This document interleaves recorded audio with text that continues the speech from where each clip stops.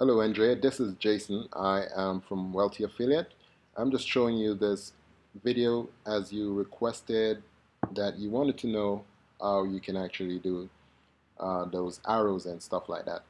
It's very simple. So I am on my MacBook right now. I'm just going to show you something very fast so you will understand this. First of all, I took a screenshot from your website, and this is the screenshot right here, which I'm just going to open that. And as you can see, this is coming from one of your posts that you posted. So when you open this, you will see this on the top of the computer. All you do, you go to Tools and you go to Annotate, and you can choose an arrow or any other option that you would like. So let's do the arrow for you.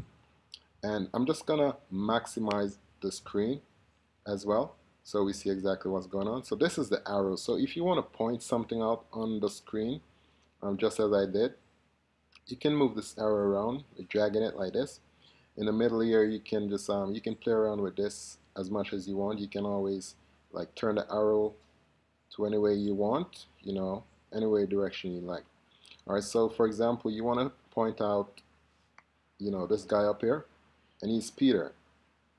And you want to say, okay, this is Peter.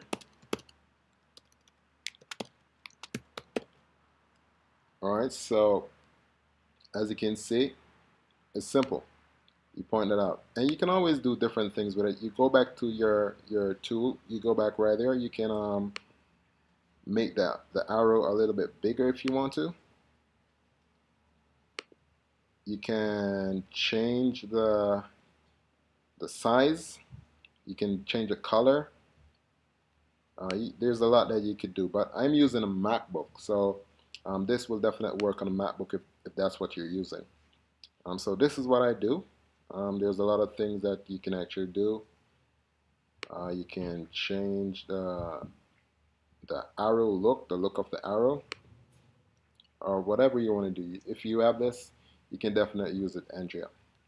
Alright, so this is just a simple video just to show you how that works. Alright, I hope this helps you out. Thank you.